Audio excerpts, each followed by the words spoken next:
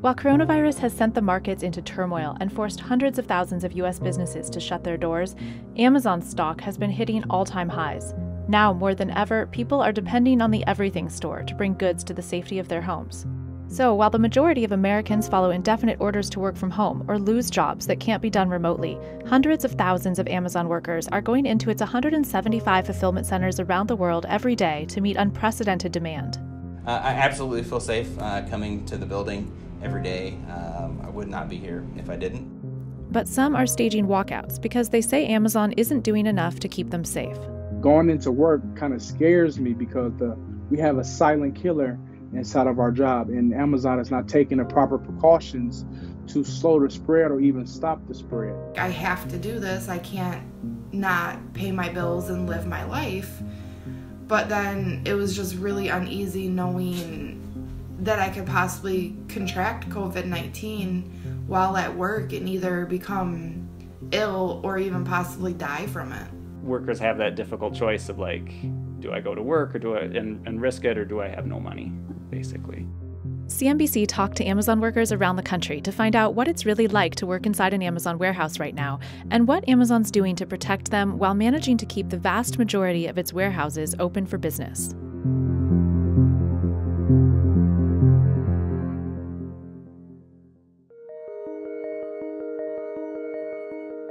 On a normal day, I love going to work. I wake up in such the greatest moods, but every time you walk out them doors right now, you're like, I survived another 10 hours and I don't feel sick.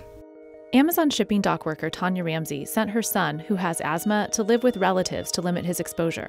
In a blog post, Amazon's senior VP of Worldwide Operations, Dave Clark, called associates like her heroes of the COVID-19 crisis. There's definitely positives. Like, I went in like, okay, I'm on these front lines. I'm an essential worker. I'm up there with everybody out there still risking their lives. But then it's like, does this kid really need this Xbox One remote? Do they really need this case of Monsters? So I'm really fighting a virus to send out your toenail clipper, or I'm really fighting a virus to send out your dildo to you. It's things, I feel like if you don't need it right now, don't order it. But Amazon is also shipping millions of essential items, from food to personal protective equipment and medical supplies.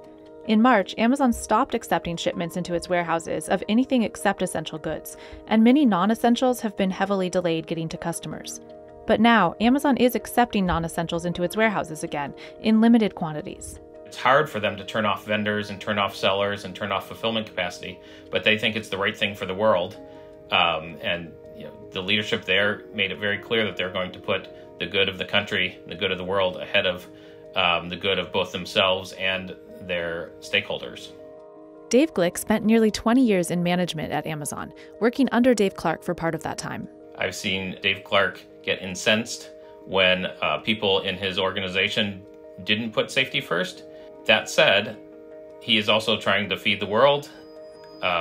He is trying to keep our supply chain running, and that's a hard line to walk. My mom is undergoing chemotherapy, so she hasn't been able to leave her house since December, since her treatment starts. I feel like I'm helping my mom and folks like her who can't leave the house because they're at super high risk. As the general manager of a 3,500-person fulfillment center in Connecticut, Adrian Melendez is now in charge of getting associates protective gear and marking the building so workers can easily identify 6-foot distancing. He's been with Amazon for nearly 10 years. We're one of the few large businesses that are getting the critical items people need to their doorstep. And knowing that is certainly something everybody wears very proudly around the building. So publicly they'll say, we are focused on shipping essential items. Behind the scenes, when you talk to the workers, they're shipping everything, right? I'm not seeing nothing come through the line that is essential. Nothing at all. No more hand sanitizer, no face masks, no disinfectant wipes, no toilet paper. So we basically risk our lives to send out non-essential items. France, meanwhile, ordered Amazon to stop all non-essential deliveries, saying it would be fined 1 million euros every day it failed to comply. In response, Amazon temporarily shut down all its warehouses in France, and the EU head of operations has stepped down. Meanwhile, some workers worry about the virus spreading through the items they're shipping out. A study by the National Institutes of Health found the virus is stable for up to 24 hours on cardboard and 2 to 3 days on plastic and stainless steel. Amazon is a breeding ground for it with how many people we have, how much stainless steel and plastic. So we got our last text that we had another confirmed case.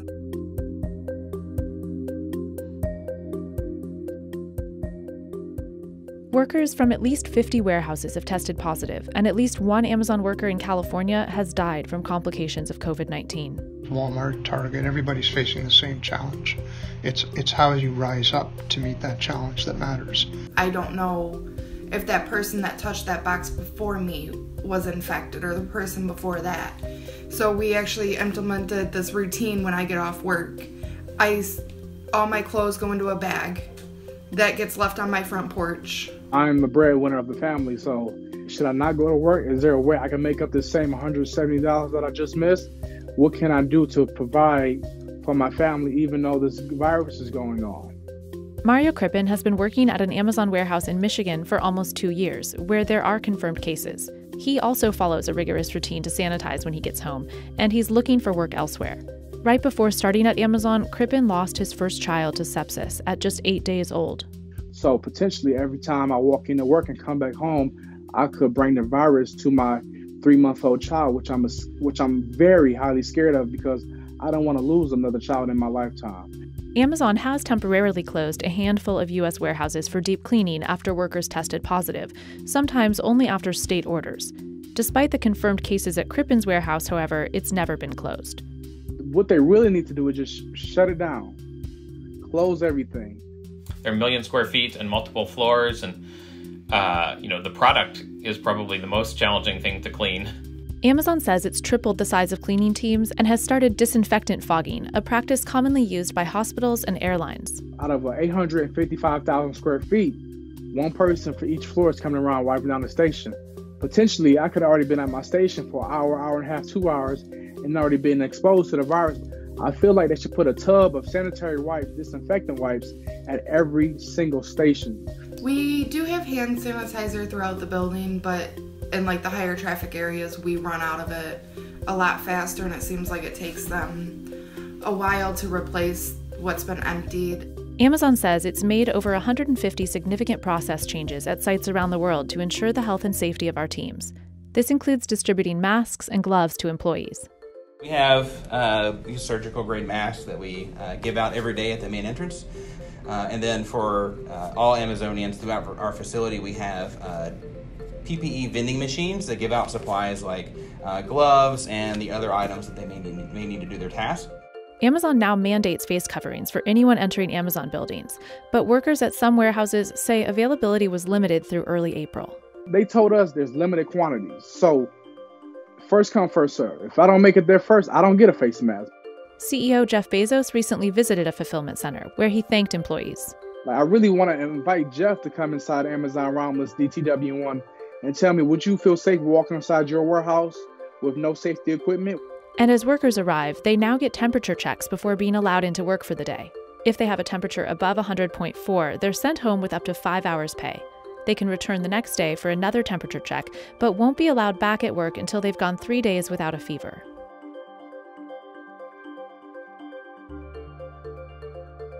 Amazon also says it's taking intense measures to keep employees 6 feet apart. It's staggering shift start times, break times, and staffing at some workstations. It's stopped morning meetings and processes that require team lifts, adjusted the spacing of chairs and tables in break rooms, added dividers between sinks in some bathrooms, and placed tape to mark spacing on warehouse floors to make social distancing more feasible. Still, some workers say this isn't enough. Some areas of the building, we cannot remain 6 feet apart from one another because some people got to walk past each other to get these boxes out. You got to walk past each other to load the trucks up. It's a small, cramped space, and it's hard to stay 6 feet away. Every area that we have an associate inside the building, whether it's packing or it's unloading, they're all able to stay 6 feet apart with the changes that we put in to re-engineer the site and re-engineer the workstations as well. There's some jobs you have to work side by side with each other, and there's only a foot gap in between you and this other person. You can brush arms, you can brush hands, you brush shoulders, along with touching pretty much everything the same. Amazon says it will terminate employees who repeatedly intentionally violate social distancing rules, and that it's using internal camera systems to capture opportunities to improve social distancing. Now they've designated certain stairwells are like up stairwells and down stairwells, and they've posted signs on the stairwells, and then the signs are only in English while we have many languages in the warehouse. I've known some people who have gotten write-ups or final written warnings for different violations of that, and of course, we worry about that being selectively applied to certain workers. Amazon also adjusted training and hiring events after images surfaced of crowded rooms full of prospective Amazon employees sitting close together in the middle of March. Concerned workers like Crippen and Ramsey have organized walkouts at their warehouses around the country. We had about 40 employees walk out with us. They weren't taking our lives to be as important as the products we're sending. It was just realization that something needed to be done. Close the warehouse for deep cleaning and pay all employees. We deserve that. The building continues to operate while a subset of people are outside protesting. So how effective is that? And then what does Amazon do? Do they fire those people? Staten Island warehouse worker Chris Smalls was fired hours after organizing a strike to demand better protections at his warehouse. New York Mayor Bill de Blasio ordered an investigation into the firing. I felt it was the right thing to do. Unfortunately, it cost me my job, but I don't want to work for a company that doesn't take care of their people. And the Amazon has dropped the ball on that. Amazon says Smalls broke social distancing rules. In total, Amazon has fired at least 6 employees who've spoken up against warehouse conditions, citing social distancing guidelines and other reasons. Senator Bernie Sanders called the firings obscene, and other Democratic lawmakers have spoken up in support of Amazon workers asking for more protections.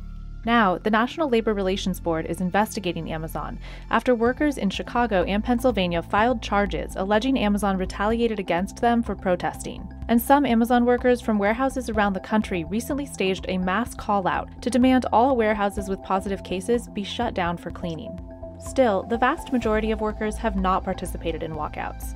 Amazon has 1 million workers.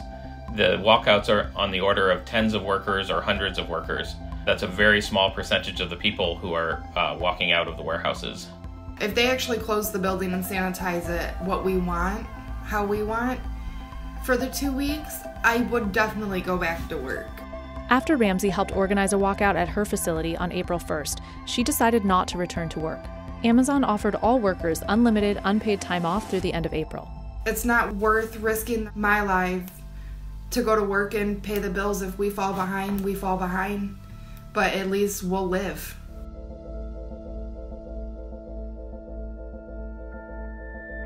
Amazon is offering extra paid time off if a worker tests positive or is presumptively diagnosed but unable to get a test.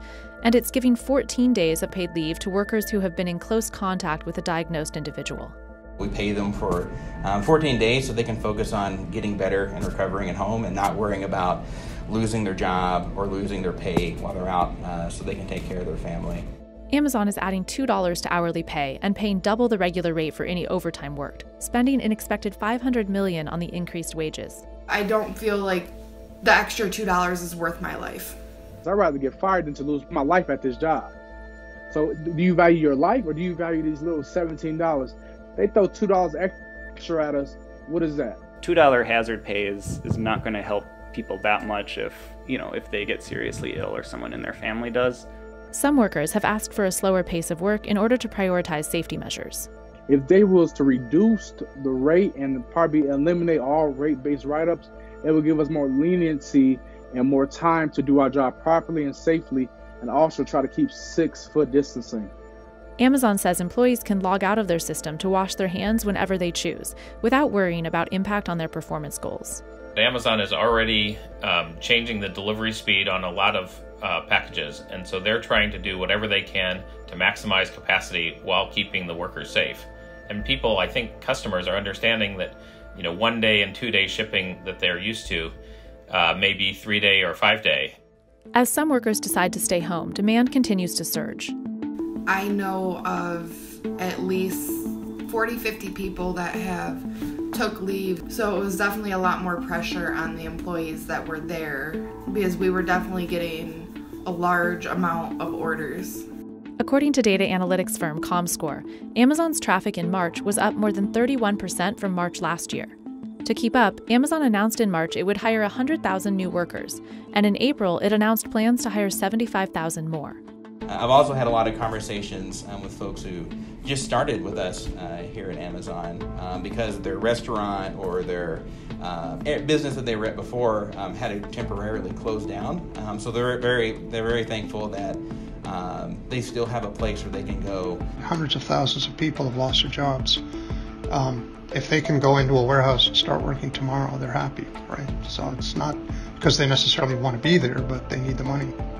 In hopes of making warehouses safer and keeping them open, Amazon says it's developing a testing program for frontline workers, including those with no symptoms. In his annual letter to shareholders that came out April 16th, Bezos said, "We have begun assembling the equipment we need to build our first lab and hope to start testing small numbers of our frontline employees soon." They're taking more steps than they usually do in a lot of other situations because of all of the scrutiny and because all of the workers speaking out. But at the same time, without widespread testing, they really can't guarantee everybody's safety. And I think as long as workers are the ones who are making all of this thing work, that they should really prioritize our safety before their bottom line. They're critical to the well-being of the country right now. We have to do everything we can to make sure that nothing bad happens to Amazon. A lot of people depend on them.